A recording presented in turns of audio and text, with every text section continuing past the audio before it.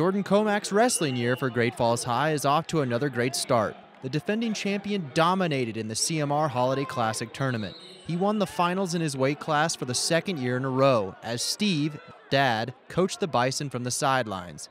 For Komac, it was a dream come true. It almost kind of feels like a little Christmas present because it's right before Christmas break, and I just remember when I was little watching this, I was like, dang, I want to be a Holiday Classic champ one day, and to win it last year and to win it this year, it's awesome.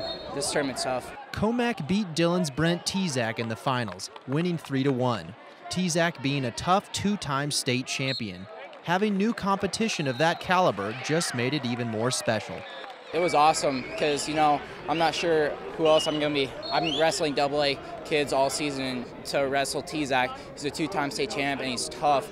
And so I was really looking forward to this match, and it was a good match. With Komac leading the way, this Great Falls High team believes that it can compete with any team in the state. The Bison took down a tough Bozeman squad earlier in the season in a classic 33-31 finish.